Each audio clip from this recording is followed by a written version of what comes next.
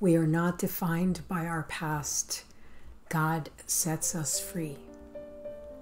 And the book of Revelations, chapter 21, verse 5, says, "Behold, I am making all things new."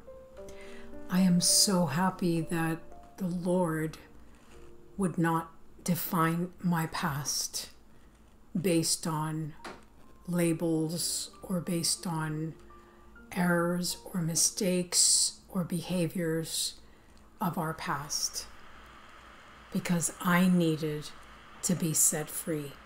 I think we all need to be set free. And the labels that once defined us are never permanent, not with God. The enemy would love to wield those words over us to keep us stuck in regret or shame. But Christ came to set us free. And because of that, we have hope, especially in the hard days. His word reminds us that his banner over us is love. His label is lasting, daughter and son of God. It doesn't fade away if we blow it again. It doesn't wash off over time if we're inconsistent. It shines. It never stops shining. Just as sure as the sun rises every morning, it breathes new hope and offers a fresh start every single day. And today, our labels are different. Our label today is redeemed, loved, called, restored, cherished, strong, joyful, and hope-filled. And the Lord says to us today, "My child, my thoughts are precious towards you. I know everything about you. Be comforted to know that I am always thinking about you." The labels that once were placed upon you by man, those labels mean nothing to me. For you are called my daughter and my son today. And those human labels have been washed away by the rivers of my grace, by the power of my redemption. You are the focus of my thoughts and my attention. It will bring you joy and peace to continuously focus your thoughts and attention on me. Each and every moment, all that concerns you is flowing through my heart. I am constantly drawing you nearer through the good and the bad to build a personal relationship with you, one in which you can continuously rely and constantly trust in me. My child, you are never alone, and my plans to help you become all your Heavenly Father has created you to be is my constant focus, to prosper you and to give you hope. Allow me to do my best work in you in order that you might reflect my image. Your Heavenly Father created you, numbered your days, and never stops thinking about you. They are not thoughts of condemnation and judgment, but thoughts of absolute love and adoration. His thoughts towards you are precious, and they outnumber the grains of sand on the seashore. Don't let your situation at the moment convince you that your Heavenly Father has forgotten about you. He has not forgotten. He sees where you are every moment of every day, every minute. You are not far away from God, from your Heavenly Father, from my Father.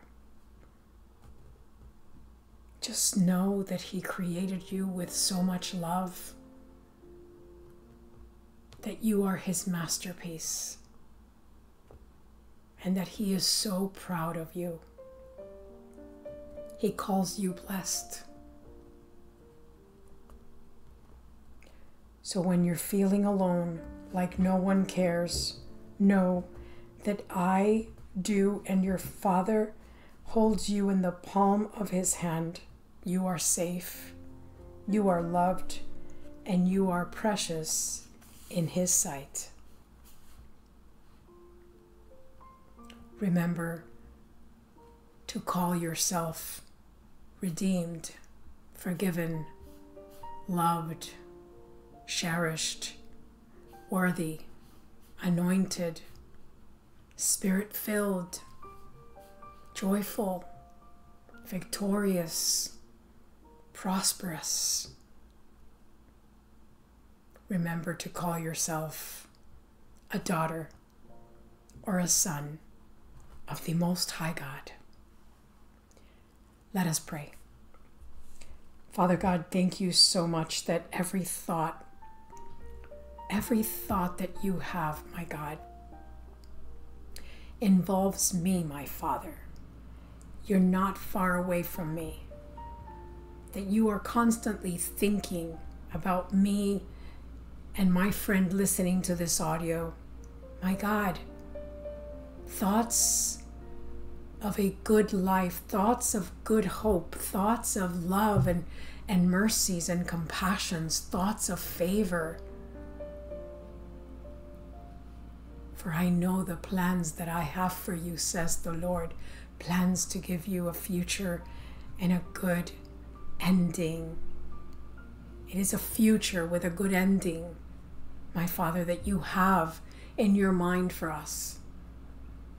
And you are good, and we call you good every single day, and we say thank you, Lord God. We praise you, and we give you our focus and attention, my God, so that we can be in tune, we can be aligned, we can be, my Father, completely intertwined with you at all times, oh God, so that we can listen to that still small voice calling us blessed, calling us redeemed. Thank you for blessing my friend listening to this audio, my God. Thank you for blessing every area of their life, but most of all, bless them with peace. Bless them with the assurance, my Father, that you are close to them as a brother, Jesus. Father God, thank you for the power of your Holy Spirit. In your Son's name we pray. Amen. If you like this message, don't forget to subscribe, hit the bell, also like and share. If you know of anyone that needs to hear a message like this, maybe they're depressed, maybe they're anxious or fearful, maybe they're struggling with a situation in their lives, send them a gift today, the gift of hope, the gift of encouragement. Thank you for listening to my messages. Have a blessed day.